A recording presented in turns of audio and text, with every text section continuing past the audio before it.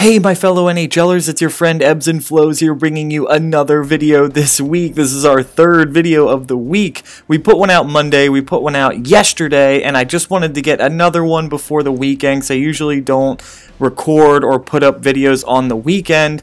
I just wanted to show you quick, we were 75th in the world now in regular NHL, which is really cool. We played 2 games last night, won both, so we moved up 5 or 6 spots from our last video.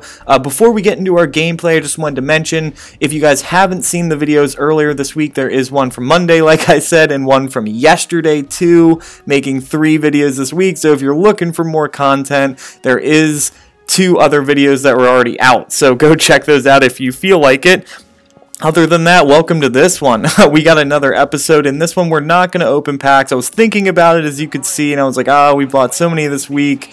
We got some great pools already, so let's just get some gameplay. That's honestly my favorite part, is just playing the game. That's the best part of NHL. It's not just opening packs. It's getting out there, playing with your team, having fun, scoring goals. That's what it's all about. So let's get into our first game. Madonna somehow comes up with that loose puck and clangs it off the left bar. Good shot, good finish. No assist on that one, but we'll take the 1-0 lead. So late in the first period here, we have a bad turnover, and usually that leads to clap. Good shot. Blue line ripper, man. Good shot. Good 1T. Great work around by my opponent. So tied up right at the end of the first period, but we come down.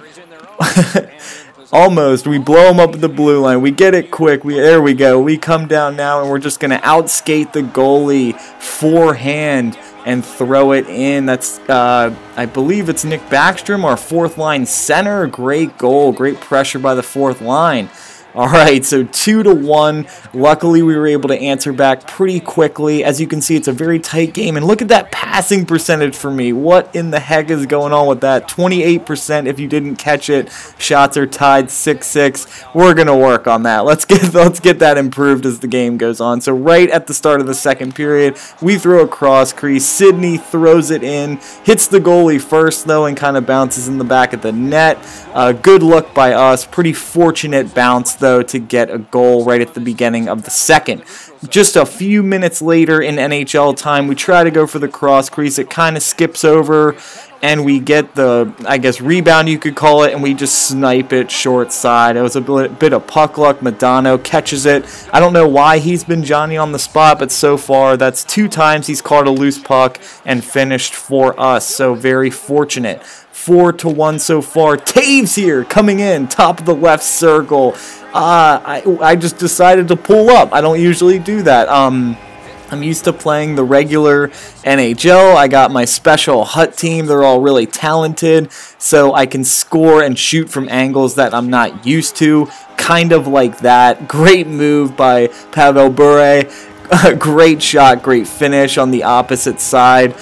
Beautiful wrist shot there. So we're kind of putting this game out of reach now. It's the end of the second. It's 6-1. We hit clappers from the top of the circle, cross creases, snipe, short side, you name it, we were doing it.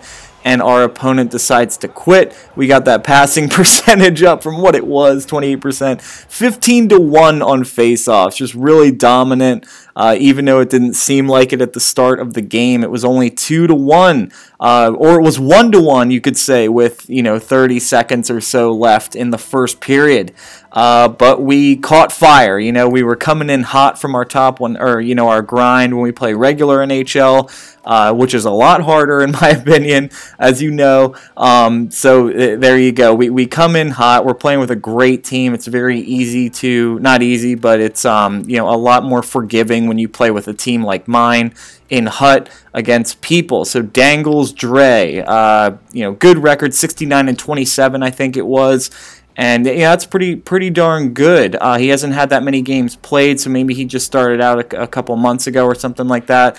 But good nonetheless. No, I decided to check our ranking. We're 2,000 something in the world. Look at the kids above me. They're all 500 or have losing records, but they've just played so many more games. They're better, I guess. Right? I don't know how that ranking system works out. So we have some maintenance to do here. I'm not going to show you that. Ain't nobody got time for that, as they say.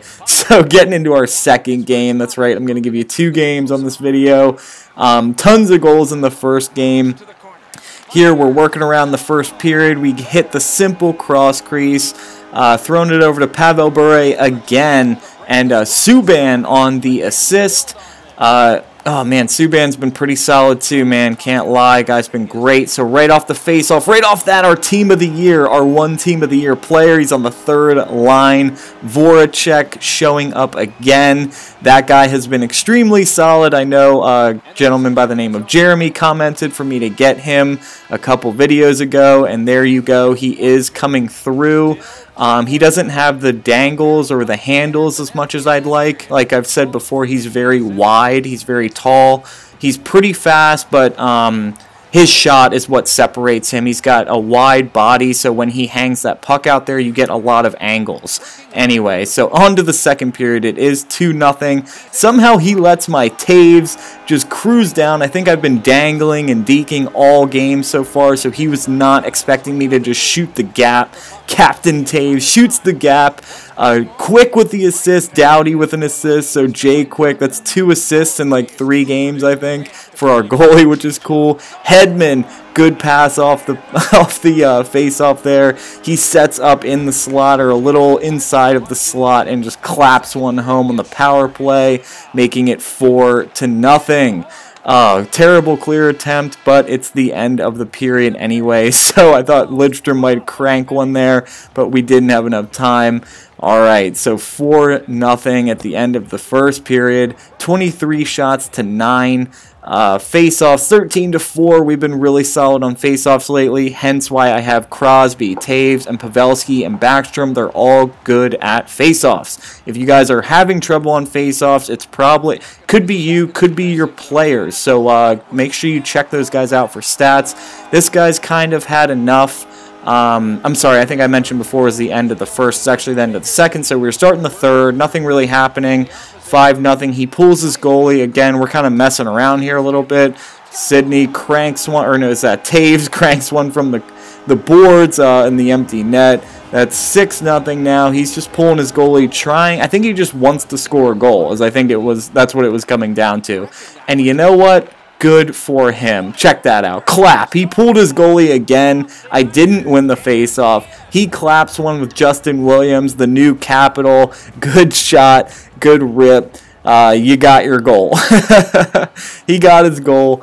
So, you know, pulling your goalie over and over again. I think he just didn't want to get shut out. I don't blame him. That's cool. I thought he probably would have quit earlier, but he did not. So, you know, tip of the cap to him for hanging in there.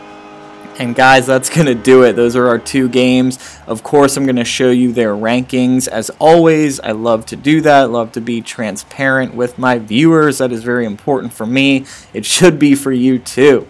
So as we get into his ranking, you know, it's been a long time since I've played someone really great. And in last week's video, I put one up last Friday. If you check that out, we played a top 700 guy in Hut. I don't remember the score off the top of my head. Not that we trashed him, but we definitely outplayed him big time. I don't think it was that close of a game.